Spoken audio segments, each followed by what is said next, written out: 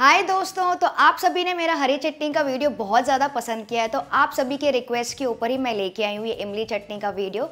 ये ना घर पे बहुत ही आसानी से बन जाती है और बहुत ही अच्छी और गाढ़ी बनती है खट्टे मीठे फ्लेवर के साथ। और सबसे अच्छी बात ये है कि आप इसे ज़्यादा बना के फ्रिज में स्टोर कर सकते हैं और जब भी आप चाट, भेल या दही वड़ा बनाएंगे ना तो आप इसे यूज़ कर सकते हैं। और फ्रेंड्स, अगर आपको मेरे वीडियोज़ अच्छे लगते हैं तो इसे लाइक और शेयर ज़रूर कीजिएगा और मेरे चैनल को भी सब्सक्राइब कर लीजिएगा। तो चलिए देखते हैं।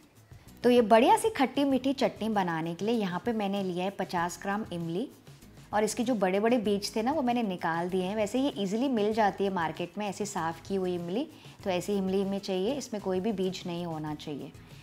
तो इसको पहले एक कंटेनर में डालेंगे और उसमें मैं डाल रही हूँ करीबन 2 कप गर्म पानी इसके ऊपर से इसे भिगाने के लिए। तो इस गर्म पानी को इसमें डाल दीजिए और इसे हम भीगने देंगे करीबन 30 से 40 मिनट के लिए, जैसे नहीं हल्की से नरम हो जाए, सॉफ्ट हो जाए और थोड़ी सी फूल जाए। और अगर आपको मेरी तरह जल्दी है तो इसे बस 15 मिनट तक के लिए भिगाना है। तो बस इसे मैंने 15 मिनट के लिए ही भिगाया था और फिर हम इसे बॉईल करेंगे। तो इसे बॉईल करेंगे मीडियम फ्लेम पर। तो इसे हम बॉईल करने वाले ही थे, इसीलिए मैंने इमली को उसी बर्तन में भिगाया था जिसमें हम बॉईल कर सकते हैं। तो इसे बॉईल करेंगे थोड़ी देर के लिए, जैसे कि जल्दी से नरम हो जाए और फूल जाए।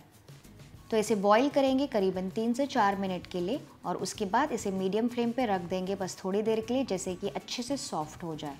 तो इसे बीच बीच में आप ऐसे थोड़ा सा मिक्स करते जाइए। आप देख सकते हैं कि थोड़ी थोड़ी सॉफ्ट हो गई है। कुछ लोग ना इसमें खजूर भी डालना पसंद करते हैं इसकी मिठास और टेक्सचर के लिए।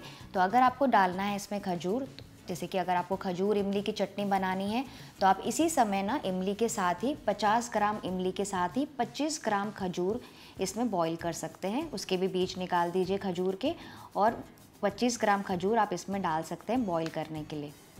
तो अब ये देखिए अच्छे से बॉईल हो गई है इमली, एकदम अच्छे से सॉफ्ट हो गई है। तो इस समय गैस का फ्लेम ऑफ कर देंगे और इसे आप चाहें तो थोड़ी देर ऐसे ही ढक के छोड़ सकते हैं और इसी में थोड़ा सा हल्का ठंडा होने दीजिए, फिर हम इसे मिक्सी में पीस लेंगे। तो मैं आपको ढक्कन हटा के दिखाती हूँ। ये देखिए इमली ना काफ़ी अच्छे से फूल गई है, एकदम ही नरम हो गई है। पहले से जैसे मैंने आपको दिखाया था एकदम ही नरम हो गई है और पानी भी काफ़ी सारा सूख गया है। तो अभी ठंडी भी हो गई है। अब इसे ट्रांसफ़र कर लेंगे एक ब्लेंडर में या फिर मिक्सी में। और अगर आपको ज़रूरत पड़े तो ही इसमें पानी थोड़ा और डाल दीजिए पीसने के लिए, पर मेरे केस में काफ़ी सारा पानी है इसमें, तो मैं बहुत ज़्यादा पानी नहीं ऐड कर रही हूँ। तो इसे इसमें ट्रांसफ़र कर लेंगे और फिर इसे थोड़ी देर के लिए पीस लेंगे, जैसे इसका स्मूथ बेस तैयार हो जाए। तो ये देखिए मैंने इसको पीस लिया है और मैंने ना इसको 2 बैचेस में पीसा है। ये देखिए इस तरह से एकदम गाढ़ा मिक्सचर तैयार हो गया है, एकदम स्मूथ कंसिस्टेंसी का। अब हमें इसे छानना है। तो एक बोल में छन्नी ले लेंगे और इसे हम छानेंगे। छानने से क्या होगा ना, इसके बीच में जो भी रेशे होंगे ना वो अच्छे से निकल जाएंगे और हमारी एकदम स्मूथ चटनी बनेगी। क्योंकि इमली की गांठें या रेशे जब भी मुंह में आते हैं ना तो उसका स्वाद बिल्कुल भी अच्छा नहीं आता है। तो इस मिक्सचर को एकदम स्मूथ और गाढ़ा बनाने के लिए इसको अच्छे से छान लेंगे। और अगर आपको लगे तो इसके ऊपर थोड़ा सा मिक्सी में थोड़ा सा पानी चला के, बचा हुआ पानी मिक्सी का इसके ऊपर डाल सकते हैं और इसको अच्छे से इसे छान लीजिए। और इसकी कंसिस्टेंसी को भी आप एडजस्ट कर सकते हैं थोड़ा सा पानी डाल के। तो इसे अच्छे से छान लीजिए। तो ये देखिए कितनी सारी गांठें और रेशे निकले ऊपर, ये छन्नी के ऊपर। ये हमें बिल्कुल नहीं चाहिए, इसे हम निकाल देंगे। और ये देखिए हमारा जो इमली का बेस है ना, एकदम पल्प ये रेडी हो गया है, एकदम ये स्मूथ बना है इस तरह से। अब क्या करेंगे ना, हम इसको पकाएंगे इमली की चटनी बनाने के लिए। तो एक पैन में या फिर कढ़ाई में हम ले लेंगे 1 टेबल स्पून तेल। जैसे ही तेल गर्म हो जाएगा हम इसमें डालेंगे आधा चम्मच ज़ीरा और ज़ीरा फटने का वेट करेंगे। जैसे ही ज़ीरा अच्छे से फट जाएगा इसमें हम डालेंगे 1/4 चम्मच हींग। तो गैस का फ्लेम इस समय ना लो मीडियम ही रख लीजिए ताकि आपके मसाले जले ना। तो जैसे ही हींग अच्छे से फ्राई हो जाएगी इसमें हम डाल देंगे हमारा तैयार किया हुआ इमली का पल्प। इसे थोड़ा सा मिक्स करेंगे 1 मिनट के लिए और इसमें अच्छा सा बॉईल आने का वेट करेंगे।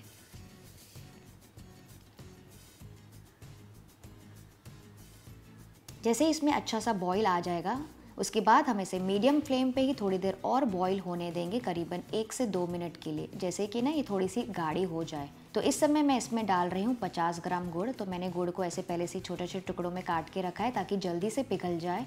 तो इस गुड़ को अब इसमें इमली में मिक्स कर देंगे ताकि अच्छे से मेल्ट हो जाए। तो जब तक हमारा गुड़ पिघल रहा है इसमें मैं डाल रही हूँ सारे मसाले जो हमें ज़रूरत है।